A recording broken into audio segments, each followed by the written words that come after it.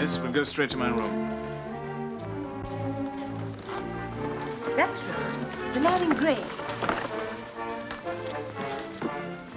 Blame Craven. My coach broke an axle, Lady Rohan. Well, you better go and get changed. I've half the young women in London waiting to meet you. They'll keep. Lord Rohan. Excuse me, Lady Ma. Oh, but I wish to present my godchild, Clarissa Richmond. The lovely Richmond, eh? Oh, then you agree that the sobriquet is suitable?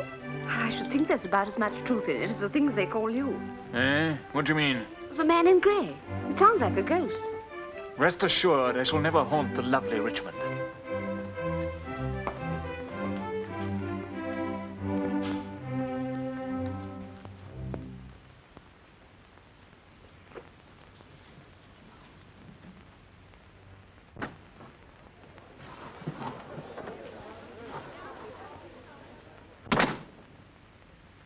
All right, Gervais. You'll excuse us, Lord Craven. Yes, of course. Give it to me. Who was it this time? Don't alarm yourself. There'll be no inquest. Who was it? Young Croxley. But he's only a boy. He's old enough to lampoon me. And skillful enough to pierce you.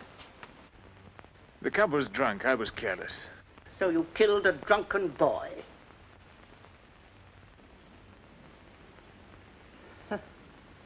Who dishonors us dies.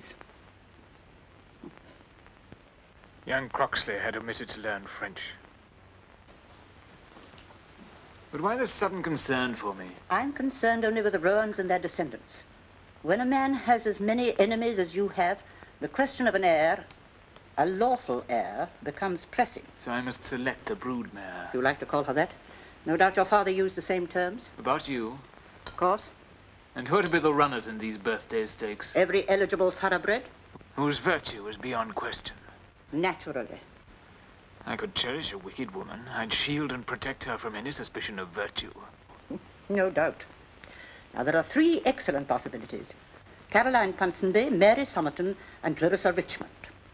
A grisly array of girlish innocence.